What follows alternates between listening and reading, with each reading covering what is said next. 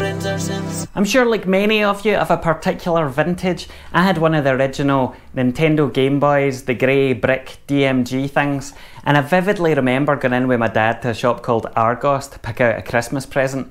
And for those of you not from the UK, Argos was this really weird shop that didn't actually have any stock. It just had, well, it didn't have any stock out on display. It just had this catalogue, and you'd go in and pick what you wanted and write down the number and give it to somebody who would go find it in the back somewhere, which when you think about it now is actually quite a bizarre business model. But either way, I remember going in there with my dad and I had to pick out what I wanted for Christmas, and the choice was between the Game Boy or the SNES, I think at the time. It might have been the NES, but I'm pretty sure it was the SNES.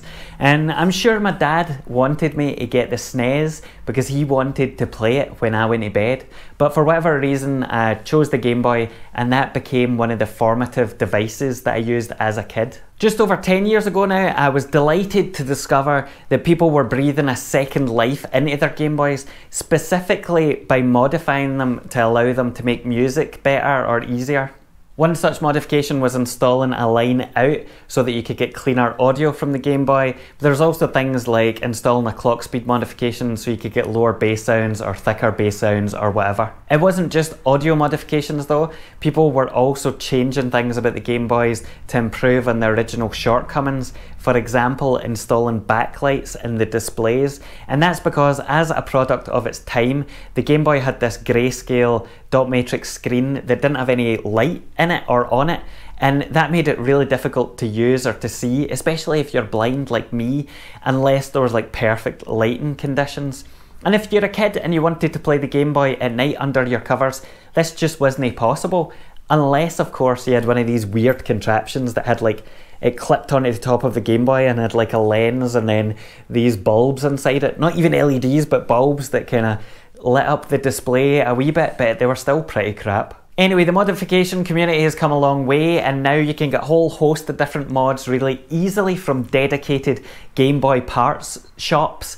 You can get things like IPS screens, which are these newer types of display that you replace the existing screen with, and they give this amazing increase in contrast, clarity, sharpness and all the rest of it. But you can also get things like new manufactured shells. So if you always wanted a glittery pink transparent Game Boy case, but they were never manufactured in that colour, now you can probably find one, and you can also get matching buttons and all the rest of it. However, sounding like the old bastard that I am, when these modifications were first being explored, none of these options were available, and you very much had to do it in a DIY format. You had to buy old broken Game Boys, paint the shells if you wanted a different colour.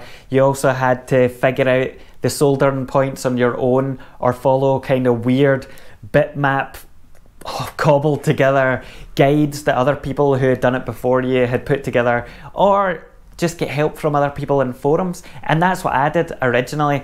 I was looking through forums like CMO, 8bc.org and a whole host of different places, and I learned how to solder and modify electronics by experimenting on Game Boys. It's not something I'd ever done before, and so I made a lot of mistakes along the way, including drilling holes in cases in the wrong places and making holes that were far too big, drilling into my hand and various things like that.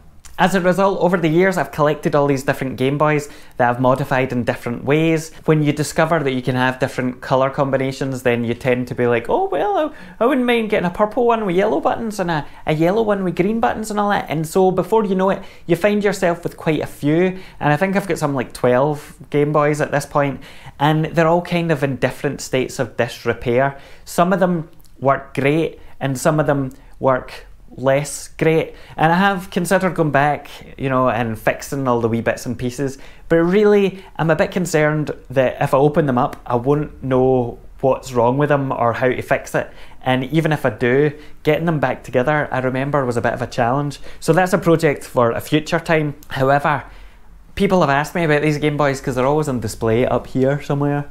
Like, they're always in the background of videos. So I thought I would do a run through to show you the different Game Boys that I've got and kind of what features or what oddities each one has, and probably also tell you how they don't work in various ways. So if you're interested in Game Boy mods or chiptune or whatever else, then maybe this will be interesting. I should say that I didn't modify all of these. I did modify the vast majority of them, but I think there's one or two which I got early on or which I got from people who'd done specific mods, so I'll obviously tell you at that point. Alright, so I'm going to go through my collection quickly. There's quite a few Game Boys here, so I don't want to bore you by spending way too long going into each one of them. But I'm going to try and kind of go in chronological order, as in when I got them or when I built them or whatever. I've also plugged them in via power, so I can check what kind of display and stuff is in it. So first one was this transparent Game Boy here. It's a clear case, one of the original clear cases, I think. And this was one of the first ones that I modified myself. You can see that I put in these orange buttons, which I'm still quite partial to. And I'd always wanted a transparent Game Boy, so this was naturally the first one that I built. I took it out of, or I took the innards out of just an old standard grey one and transplanted them into this. But I put the Pro Sound mod in here, which is just a mini jack stereo output. And I took the speaker out of this one to give me some more room. I thought I had to do that, but it turns out I didn't really. This has a green screen in it, or a green backlight, as you can see, which is quite nice. I believe it's also inverted or biverted, so you basically install a wee chip, which I think is in there at the top. Well, maybe not. Okay, this one isn't biverted, but essentially you can invert the screen when you do the modification, and that helps with contrast. But if you want to then invert it again so that the screen is represented the way it should be, so that the colours aren't back to front, you have to bivert it. But I don't think I've done this one by the looks of things. It's a wee bit scratched up with this front panel, and I don't think I've got a protector on it, which is a shame. Up here you can see I tried to drill a hole for some kind of modification and cocked it up, so I've covered it up with some red tape. That's what that is for. If you can see inside, you can tell how bad my soldering is, but this wee switch at the top, you may be wondering what this is for, but if I turn it on, oh, nothing happens at all. But what used to happen with this was that I had different LEDs in, so I had some green LEDs and some orange LEDs, and the whole case was meant to light up quite nicely. But I think I also cocked it up because I put the wrong kind of resistor values in for the LEDs, so they were really dull and pretty crap. And I think this is one that I would probably like to fix, because clearly the LEDs need sorted. It needs a new wee screen or a new screen protector since it's all scratched up, and I'm not convinced about the quality of this audio jack either. But this was my first attempt and I don't think it was too terrible for that. So yeah, there you go. Next up we have this one, and this was one I wanted to have a traditional looking Game Boy, but with, you know, a few different upgrades. So I've no idea what colour the screen is in this, so let's see. Oh, so it's a blue colour. The refresh rate will be a bit weird there. You can hear maybe the speaker is still intact, so that's nice. You can see from the recording here that this is one of the older backlit screens, so it's got the 3 LEDs at the bottom, which means you don't get quite as even a distribution, but it still looks pretty cool. I don't know why.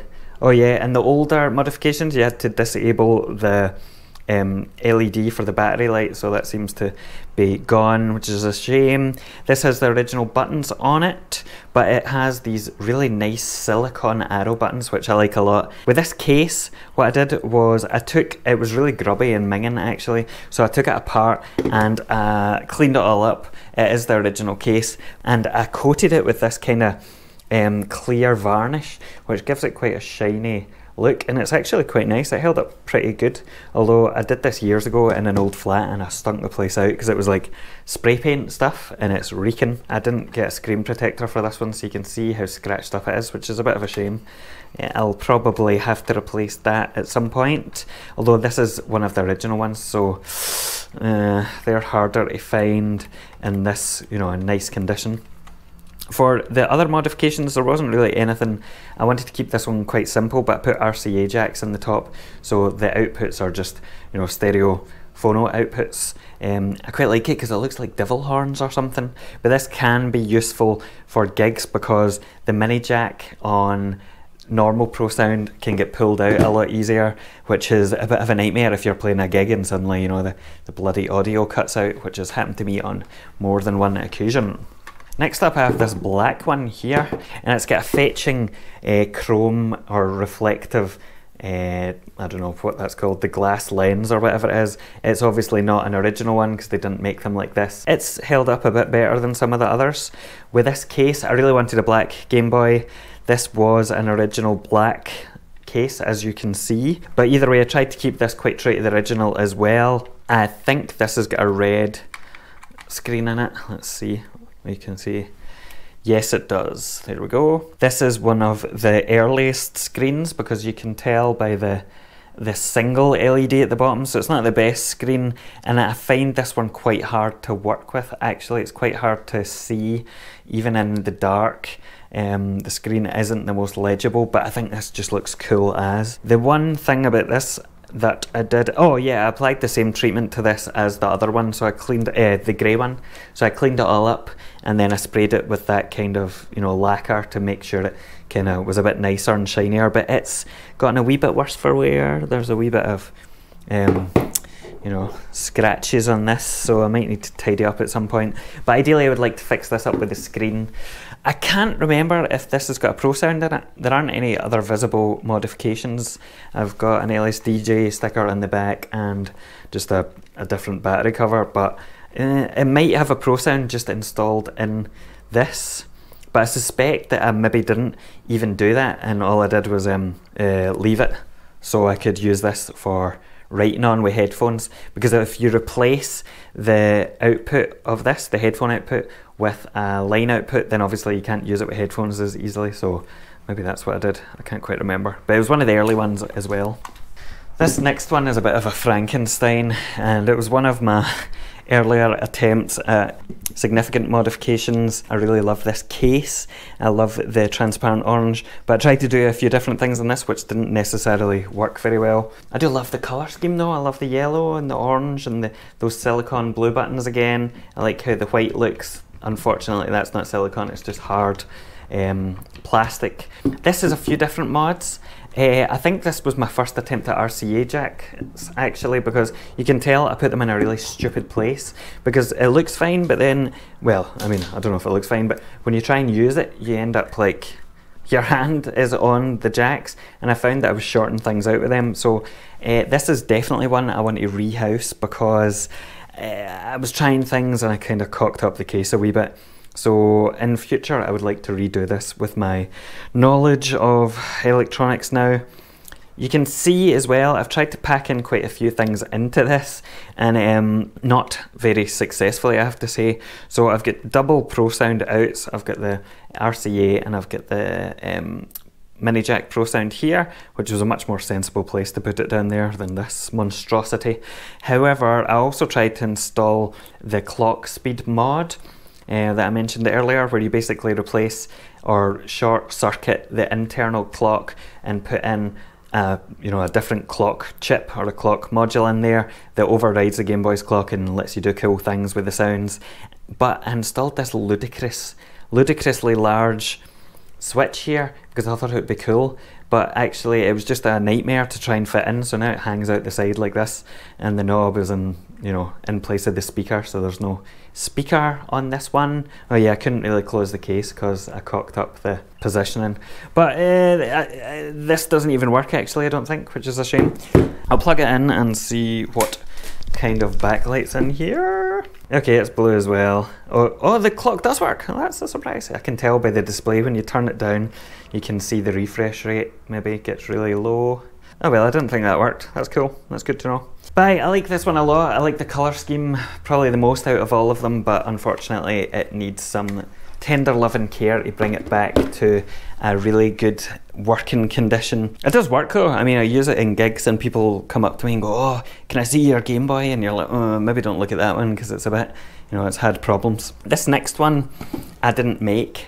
I bought it from somebody in the chip music community, and I did so because I really liked the paint job. I just thought it looked amazing. They've done a really good job with it. It doesn't really have any modifications. It might have a Pro Sound, but I can't actually remember. I don't really use it for recording at all though, so I can't recall. The one thing I don't love about it is the screen. The backlight is pink, which is nice, but it's not biverted or inverted or anything, and it's actually really hard to read just for regular use. So whilst it looks really cool, I don't, I can use it for controlling other synths over the Arduino boy, which plugs in here, but I don't really use it live apart from that because it doesn't have the Pro sound as far as I know. It's quite hard to read. You can see there's a screen protector on this one actually because it's got like plastic rippling off it. So I think longer term I would like to put a Pro sound in this and replace the backlight with a nicer screen, but for now this just exists as it is. We now come into the latter part of my Game Boy modification experience where I got much better at doing it. And I went through a phase where I really liked, well, it's not a phase, I still like them, but these transparent cases, which are aftermarket cases, I think, but they're made, they must be, I mean, they've got the original, or they've got the Nintendo Game Boy stuff on them, which you find a lot of cases you get now won't have, because obviously trademark considerations, but for a while you used to be able to get them printed like this, so I'm fairly sure they never made them in these colours. This must be a knockoff. Either way, whatever it is, I liked these transparent colours. And again, I love these orange buttons, nice and transparent. The blue case or blue lens here, it's a wee bit scratched up, but I think these are glass ones compared to the plastic on the older, more original Game Boys, and that means they're a bit more hard wearing, which is good for me since I tend to trash everything. You can see though, maybe on the screen, maybe not. Yeah, maybe not, it's quite hard. The one problem with this is that there's bubbling underneath, so there's some kind of pressure behind the backlight that I've installed, and it's causing it to kind of bulge up a wee bit. But it's okay once it's on, you don't really notice it, but it does annoy me, and I feel like one day I'm going to have to take it apart. Modification wise, it's just got a Pro sound, mini jack out, kind of straightforward. The backlight I think is orange to match these. Yes, it is. This is one of my favourite ones, and I tend to use this either at gigs or for recording, depending on what I'm doing. I suspect this may have an issue with the battery contacts. This is one of the big problems. If you're recording with these, then you don't really want to use power supplies because it's much noisier. But if you use batteries, the contacts in a lot of them can be quite hit or miss, and I suspect this is one of them where if they're not situated just right, it cuts out, and obviously at gigs that's a problem. So maybe this is one I haven't used at gigs for a while, but either way this is one of my favourites. Pulling up the next one, I'll give it a wee dust. You can see this is of the same family. It's basically just the exact same as the other one. It's got the mini jack Pro sound down here. It's got the yellow buttons, hard plastic in this case. It's also got the glass screen there, which again you can see wears much better. There's not many scratches on this old boy. I can't remember what colour the screen is, but going by convention at this time, it was, I'm sure it must be yellow. Yeah, there we go, yellow screen. And I just love the look of this one. I've just realised that I've put LEDs in this as well, and the idea was to light up the whole case, but as you can see I clearly didn't do a very good job or diffuse them very well, because they kind of just, they don't really light up the case, they just kind of light up a few spots, and that's something I'm probably going to have to fix at some point because it doesn't look stunningly good, and also it kind of draws more power and they heat up a lot quicker this way, so I need to go back and revisit my internal LED approach. I think I do use this one live. This one is one of the cleanest builds I've done apart from the LEDs. Still get the speaker, and I like this a lot. This is one of my live companions. Moving on, we have the other final one in this kind of transparent, or maybe not the final one, but we have another transparent Game Boy here. It has a glass screen, but it needs a wee bit of a clean. I wanted a complete ice white Game Boy, and so this is that. It has glow-in-the-dark UV silicone buttons, which is very nice. By this point I had kind of got the whole, I knew which drill bit to use to drill these, so it looks way cleaner than the earlier efforts if you kind of compare them. Yeah, this one's definitely better. there isn't too much else to say about this. Unfortunately, there's a big crack here, and you can't really feel it on the top, but it is there, and I don't really know how that happened, which is a shame because it kind of ruins the aesthetic a bit, didn't it? But I suspect this is a white screen to go with the theme. Oh no, it's blue. There you go. Oh no, it can be white, I guess, depending on the angle. So this is another, oh, and I'm obsessed with bloody LEDs. Oh shit, look, aye. So there's LEDs in the back as well. I guess I was obsessed with lighting up my cases at this point, but again, it's not the best kind of job, is it? It's just like an LED at the bottom. It doesn't really do very much. So that's a shame. I'll have to revisit this one as well at some point. I do use this one frequently though for recording. I just like it, and it seems to be quite reliable. Live, it's another one that I would use because it looks quite nice. Can you hear that? Seems like the speaker is making a weird noise, so that's great. That's something else that's probably broken. Fantastic. Oh god, it'll be my dodgy LEDs that have done it. Just a couple more to go. I have this one, which is a very clean all pink one. I don't actually remember if I made this or if I bought it. I suspect I probably bought it because yeah, if I had made it, there would be a Pro Sound in there.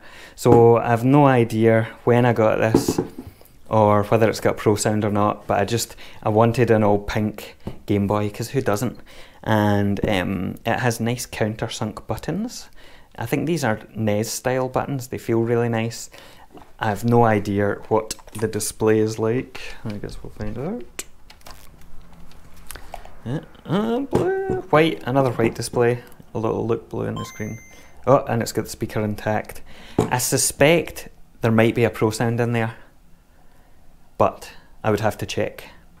This was one of the more recent ones that I got, I think, just because it looks really good. You can tell by the bottom, this is a newer backlight because it's got 4 LEDs at the bottom, so you get a much more even coverage. And I believe it's also biverted because even on the screen, the camera screen here, you can tell the contrast is way better. So yeah, this one's just a nice one to use. I don't really think this would be a live device. I'm much more likely to use this live than this. But there you go. Whoop. Finally, we come to this one. Oop, plugged it in. What colour is it? Yellow. I found that the yellow screen, oh, and it's also inverted, I think, or biverted, so you can see the contrast there. Again, you can hear the speaker playing up. Can you hear that? I don't know why I'm holding up the camera. I should hold it up the mic. It seems like the power here is interfering with the speaker in a few of them. That could just be expected, to be honest, from my dodgy soldering. This one I think was the last one I ever made, and you can tell because it's definitely one of the cleanest builds. It just looks really nice and I'm quite pleased with it.